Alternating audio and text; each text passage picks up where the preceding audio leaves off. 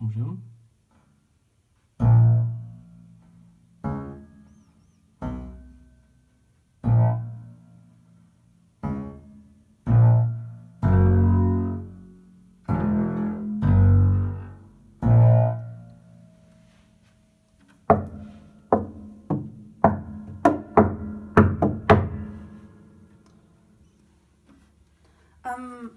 My name is Eliška. I'm director of Pripyat Piano, a short documentary film about Chernobyl zone. Me and my family moved to the countryside because of COVID-19 outbreak. So we are actually in my grandmother's house, and there is this grand piano in one room.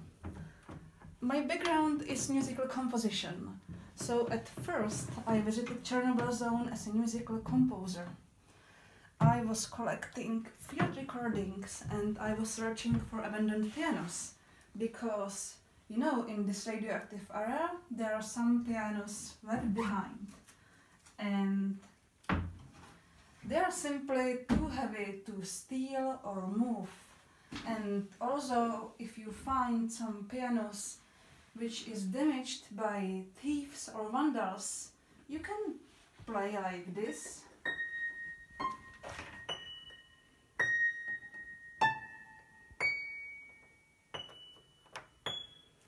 You don't have to use keys. And during this process, I met former Pripyat inhabitants who told me about their need to compose own musical compositions and poetry to deal with the tragedy. This was very significant for me. So when I decided to shoot a documentary film about this place, I knew that compositions and poetry of former Pripyat inhabitants must be included to tell the whole story. So come to see our film.